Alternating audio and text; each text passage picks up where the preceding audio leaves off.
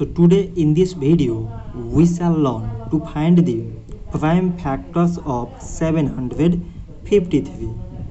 So when we add all these numbers, that is 7 plus 5 plus 3, then we get 15, and 15 is exactly divisible by 3. So 753 is also divisible by 3.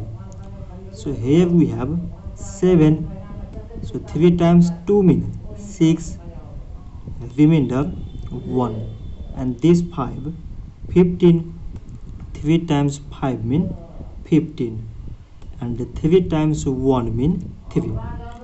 So now we got 251 on dividing 753 by 3.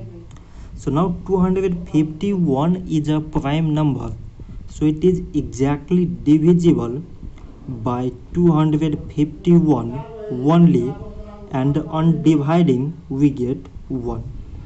Therefore 753 is equal to, from this side it is 3 times 251, and from here it is 1. So 3, 251 and 1 are the prime factors of 753.